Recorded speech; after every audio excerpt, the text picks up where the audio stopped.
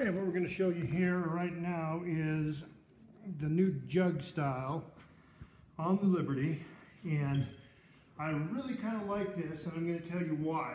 The other jugs, 2.5 gallon jugs, which are the tall ones, were a little bit more difficult to get in and out. So what we're going to show you is how easy and quick it is to swap out the new jugs with the Liberty. Now the most important part is don't forget to do that right there. Otherwise you're going to have troubles keeping your jugs in the machine.